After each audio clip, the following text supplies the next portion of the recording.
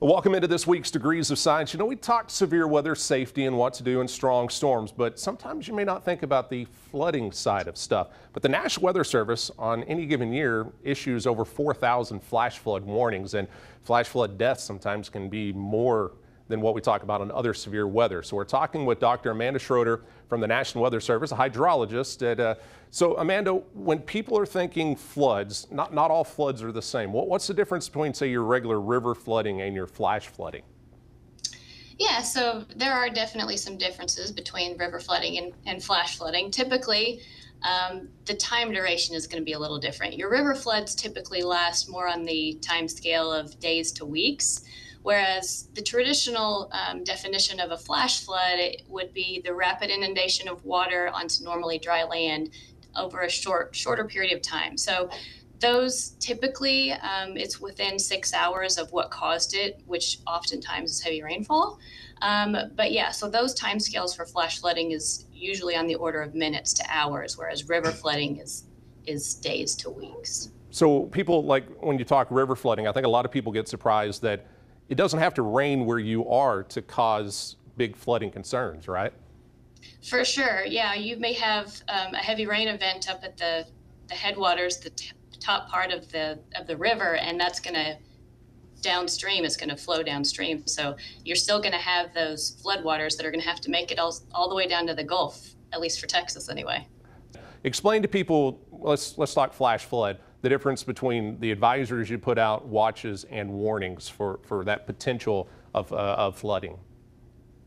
So for watches, advisories, and warnings, watches are in your time frame of they're issued 6 to 48 hours before the event starts. So think of a watch as your ingredients are coming together, but they're not necessarily the development of the flash flood hasn't started yet. So that's a time for people to become prepared. Now, when it comes to the flood advisories, those are issued once the flood has started or is about to, but those are designated to alert the public for less severe types of impacts. It's more of an inconvenience. That being said, if you don't take caution when you encounter these kinds of floods that an advisory would have been out for, it can harm life and property. So you do need to be careful. So that would be the action for those. When it comes to flash flood warnings or river flood warnings for that matter, those are issued to alert the public when we have the flash flood or the river flood ongoing or about to begin, and those have more significant impacts. So that's a time when you need to take action to protect yourself because it can be a threat to life and property. And you were talking about impacts. One really awesome thing that the National Weather Service does now is your impact-based warnings. Not all warnings are the same and have the same impacts. What are those impact-based tags that you put in warnings? How much can that help out people knowing how bad the flooding can be? So in late 2019, the National Weather Service incorporated impact-based warnings into their flash flood warnings. And what that means is previous to 2019, they would set off your cell phone. The wireless emergency alerts would go off for every single flash flood warning that came out. But now, since late 2019, we have the ability to put impact-based tags, damage tags, threat tags to these warnings. So what that means is a base flash flood warning is not going to have a wireless emergency alert tag attached to it. So your cell phone's not going to go off. It's still flash flooding. It's still dangerous. But what we're reserving those higher echelon, if you will, types of flash flood events for those impact-based tags. So a considerable tag would be issued, or a catastrophic tag, which would be akin to a flash flood emergency. So those are designated for more widespread, significant impacts that would definitely pose a risk to life and property. So your office in Fort Worth, you all cover a large area of North and Central Texas, but you also cover a lot of urban areas. What kind of concerns do y'all have with heavy rain when it's over urban areas? Because people near rivers know that those could flood, but urban areas can see some rapid flooding just due to all the concrete houses in place. Does that cause more issues when it comes to flooding? Oh, absolutely. The arrival time, the onset of the flash flood event is sped up tremendously when you go into an urban area, just because it's impervious. The rain can't go through. All it can do is run off and pile up. So you get a flash flood a lot quicker in an urban area in general than a rural environment. So those warnings, those advisories and warnings are going to go out generally a lot sooner for the same type of intense rainfall over compared to a rural region. And another thing that's interesting, and maybe you can help, a lot of people think, a lot of Texas has been in an extreme drought, but when you go from a drought to an extreme heavy rain, what kind of issues do you get with the ground not being absorbed and just everything that gets pushed off, all the debris that was sitting around that could cause more issues with a flood?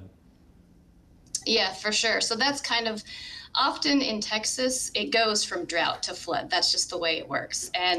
But when you have really extreme drought conditions like what we had this summer, and you get a very heavy rain event that falls on that, it's acting like almost like an urban surface where that rainfall is just going to run off. It can't absorb that quickly into the extremely parched, dry land. So again, you're going to end up with a faster response and a quicker arrival of a flash flood event.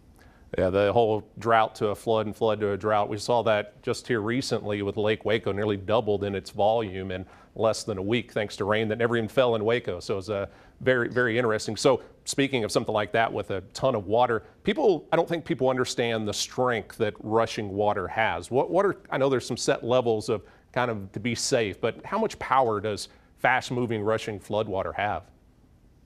Yeah, water in general is very, very dangerous and extremely powerful. It only takes 6 inches of water to knock a person off their feet, and 12 inches of water will begin to float a passenger car. So, as you can imagine, the higher the flood gets, the more powerful it can become, and you can end up with massive vehicles being completely washed downstream just because of the sheer power of water. National Weather Service have come out with a great, easy slogan that everyone should follow, but I don't think everybody does. Talk about the Turnaround, Don't Drown kind of program and kind of slogan that y'all try to get out. Yeah, so it's been around for a long time, the program for Turn Around, Don't Drown, and there's actually a country song that goes along with it. There's a YouTube for it. But yeah, essentially what it amounts to is when you encountered flooded waters, there's no way to tell accurately how deep that water is, or really even if the roadway beneath it is still there. So your best bet to be safe would be to turn around and not drive through the flooded roadways. And recent research has shown that when it comes to people encountering flooded roadways, barricades tend to do a pretty good job. Most people don't drive around them, which is good because those are put in place because that's a known safety issue. It's known that that is a dangerous area when it floods. But when it comes to coming into contact with areas that are not barricaded yet, a lot of times people will do what the person in front of them did. Monkey see, monkey do. So a big, massive dually pickup truck may be able to get through it, but it may not. But if it does, and the little passenger car behind it tries to go through, chances are they can't. But there's really no way to know just how deep that water is. Your office is in the Fort Worth Weather Service, and you cover a big area that can see some pretty significant floods. Are there any off the top of your mind that you remember of major flood events that you've covered? Well, I've been in the National Weather Service for about a decade now, and all of it's been in Texas. So I was a forecaster during the May 2015 flood events that it seemed like it rained every day somewhere in North Texas for 6 or 7 weeks straight. We had the tropical storm Bill that came across just a month or so after that, intensified over Texas because it was so wet. Hurricane Harvey back in 2017, and there's just been a lot of convective, very dangerous flash flood events in our area over the last 10 years. Pre-Hurricane Harvey, did you ever think there was a chance that you'd see a storm dump 50+ inches of rain? I just trying to imagine that. Just still, I mean, I talked to a meteorologist on TV that worked there, and he's like, how do I tell people 50 inches and what even happens then? I mean, it's insane to think something like that could happen. Oh, for sure. And so I worked the event at the time. I was working for the RIP Forecast Center, which is also in Fort Worth. And I remember looking across the cubicle at my one of my fellow forecasters, and each issuance, it just kept ticking up and ticking up. And you're like, this is unbelievable. This is, completely historical. And you never thought you would have come across a storm that could do that much, provide that much rainfall. But the science behind it, you couldn't dispute it. So you had to go with it. And sure enough, that's what happened. Well, Amanda, I really appreciate you taking some time to talk with us. And again, hopefully we get a little of that flood safety out, and hopefully we're not dealing with too many flash floods coming soon. But again, Amanda, I appreciate you taking time to talk with us. Thank you so much.